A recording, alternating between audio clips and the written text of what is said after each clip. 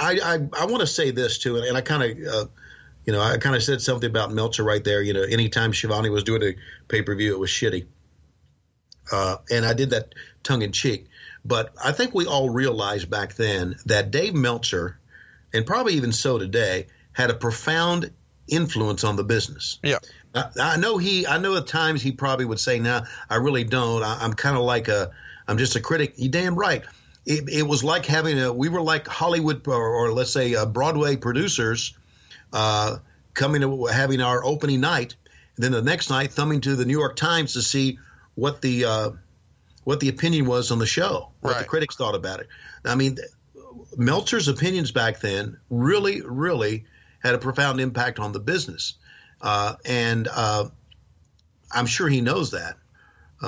But be that as it may, there was a lot of really, really hard work that went into these shows, really hard work. And a lot of good people put a lot of time and effort into it. So when Meltzer would say the next day it was a shit show, at that time we would all kind of go, "Oh man, what the fuck?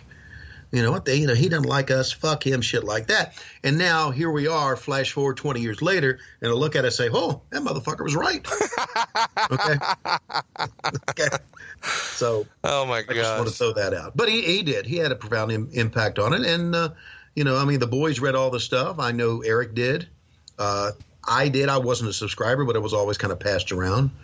And so that's the way things went back then.